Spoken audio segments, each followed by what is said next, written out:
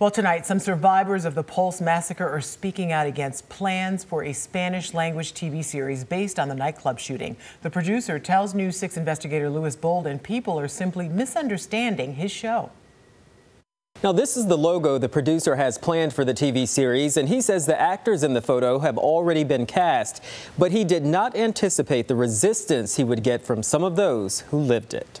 No, I'm not for it at all. Jeff was shot 4 times during the Pulse massacre and spent 2 months in the hospital. He is very clear about how he feels about a TV series inspired by the tragedy. Number one, it's too soon.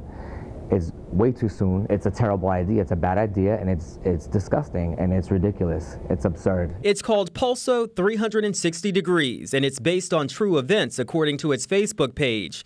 But local producer Alexander Sagrov, who says he has produced films in the past as well as plays for the Parliament House, says he knows why some are upset. I think because they are confused about the story. Sagrov says he will produce, direct, and write the Gay Spanish series. According to the release, the series will start after the shootings with the main character outside of the nightclub.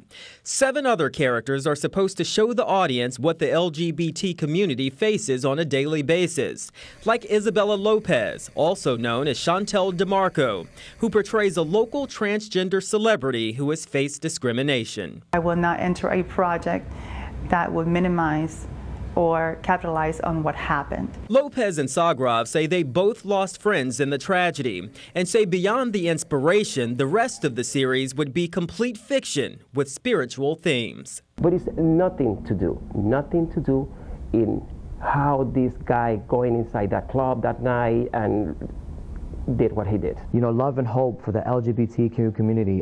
No, it's not. You're just using the Pulse tragedy as a jump off for your show to bank and make money. The producer says the plan is to have 13 30-minute episodes. It is still unclear where they will air.